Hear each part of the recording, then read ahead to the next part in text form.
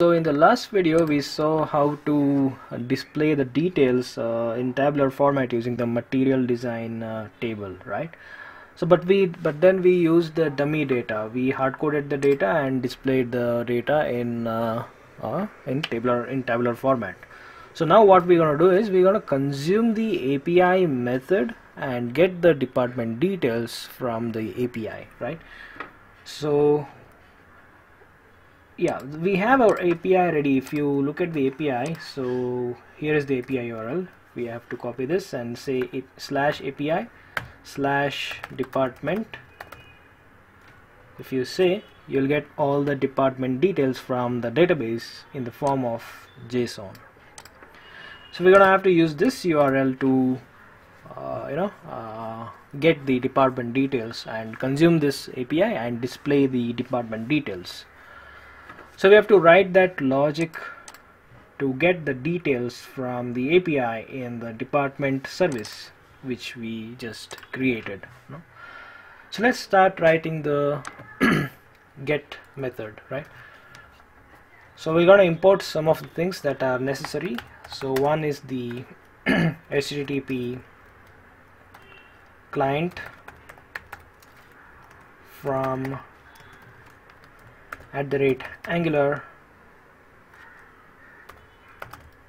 /common/HTTP. So we also have to remember to import this HTTP client module in the app module section. So let's just write here. So we'll say import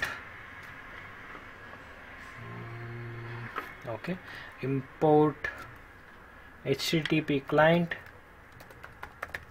module from @Angular /common/HTTP.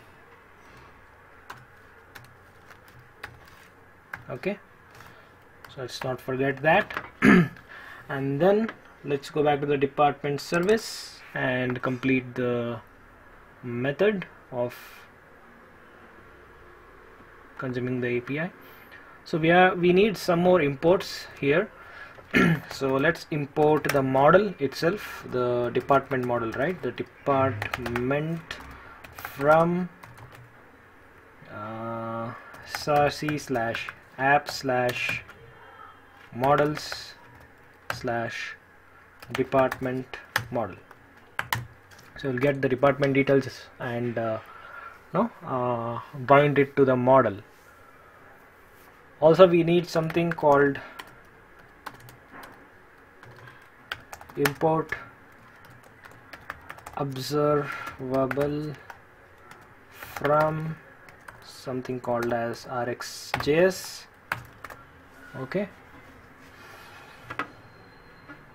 so let's have the URL declared first. Let's say read only API URL, which is equal to, let's copy the URL of the API and paste here.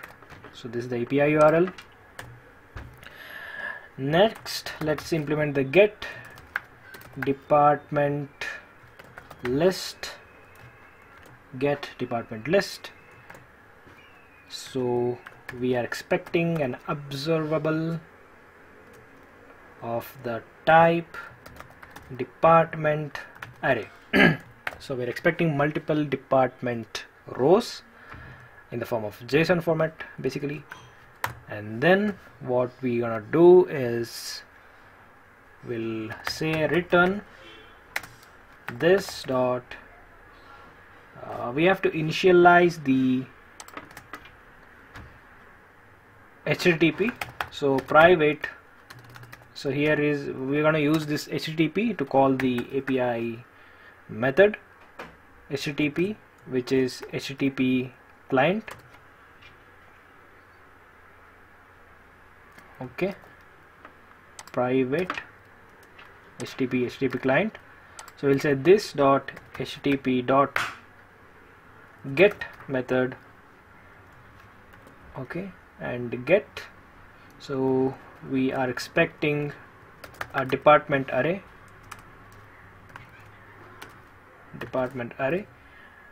so the URL that we have to pass is API URL, not the complete URL. Let's delete this and keep it only up until API, and let's append it over here, okay, slash department. So we're going to do this. Let's save that. So we have the API method ready. We're gonna have to use that API to get the department details. So let's go back to the department, show department component dot ts, and let's simply comment all the things and rewrite the method to get the department details from API. So we'll write this dot, we're gonna have to call this service, initialize this service, right, to use the service method. So we will write private service is of the type department service. So once you do that, you know, it automatically adds the import statement. And now we'll say this dot service dot get department list. And what should we pass? We are not supposed to pass anything, and we are expecting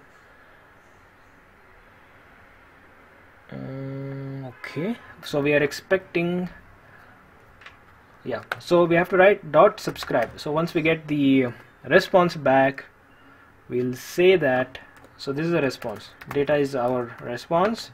We're going to send that data, and what we will do is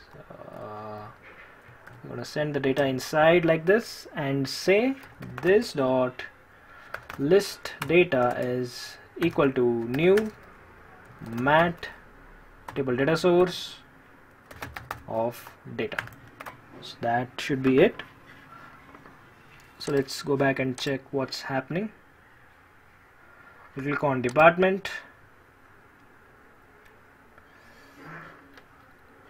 and again we have forgotten to include the HTTP client module in the imports section.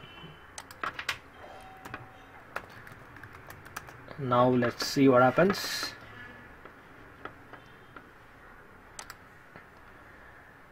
So we have something called course. So we'll try to understand what this problem is and also try to resolve this, and you know, yeah, we'll try to resolve this in the next video. We'll try to understand what course is.